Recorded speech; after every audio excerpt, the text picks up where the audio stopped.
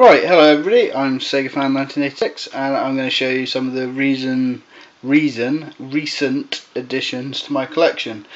Right, this stuff's basically been arriving item by item all week. So, first thing is Desert Strike for the Mega Drive. One of my favourite games. I mean, most people have heard of this. Fantastic game. Everybody who owns a 16-bit era system should have this. This is the definitive version. I mean, there was a port on an Amiga. There's a cut-down port for the SNES, but it didn't have the sound, whatnot. But so for me, this is the best version. The condition isn't great. Cart's been heavily used, but then that's to be expected of this game. Came out in 1990. I'm not sure actually.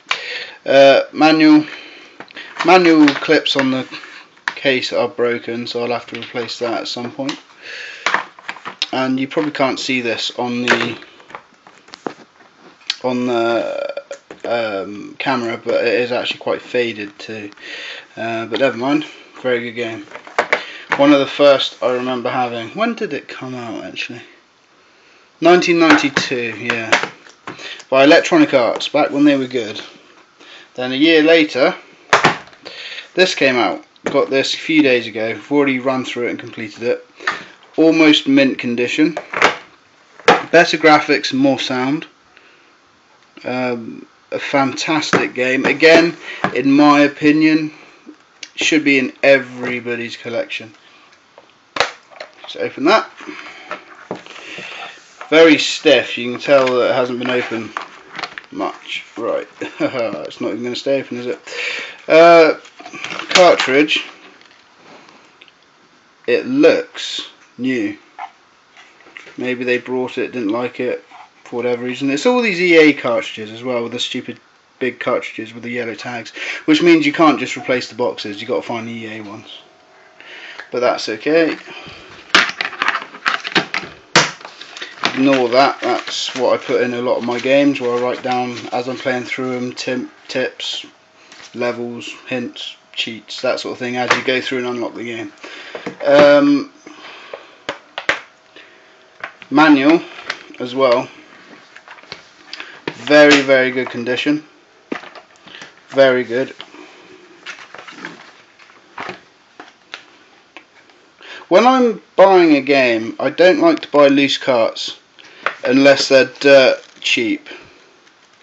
And I mean dirt cheap. I always try and get the box complete with manual, because that's what I like for my collection. Anyway, other game I got this week, Urban Strike. This is the third and final one for the 16-bit consoles. Again, better graphics, better sound. You probably can't see that on my crappy camera. But Jungle Strike and Urban Strike are pretty much mint. This is feeling quite light. Don't know why. But again, it's quite stiff. Not as stiff as Jungle Strike. I'm sure there's a million jokes to be made there.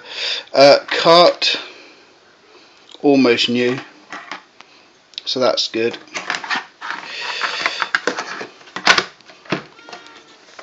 And the manual. The reason it's a lot lighter is the manual's a lot thinner. I'm not sure why. What else? Yes, this is my original control pad that came with my Mega Drive that I brought a while back. And it's okay, but the buttons, B and C are okay. Start's a bit shit.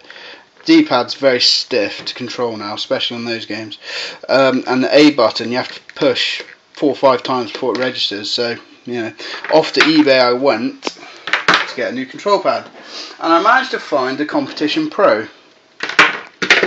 Now for me, I know some people don't like these, but for me, these are the best Mega Drive controllers you can get. 6 buttons, start button there. On the back, you have a slow motion switch, and we all know how shit those are, because all that does is pause, start, pause, pause, unpause, pause, unpause, yada yada yada yada. So we all know they're crap. But there we are. It's got a mode button, which I'm not entirely sure what that does. I know it involves turning the system off, holding it down, turning the system on, and it's for a compatibility thing for some older games, but I'm not sure exactly what. And on top you got all your full control. You might just be able to see that. In that position it's off, so the buttons function as normal. On that they're turbo fire, so you push the button and it'll be turbo fire. Or that it's automatic turbo fire, so you don't even have to push the button, it's constantly shooting. And you can set all these up to however you like. Very nice. Very nice. Now, on my romp through eBay, I also came across this. A boxed, almost mint Competition Pro, which chuffed me to no end. I had to buy this as soon as I saw it. I'm not going to open it. Oh, why the hell not? I will open it.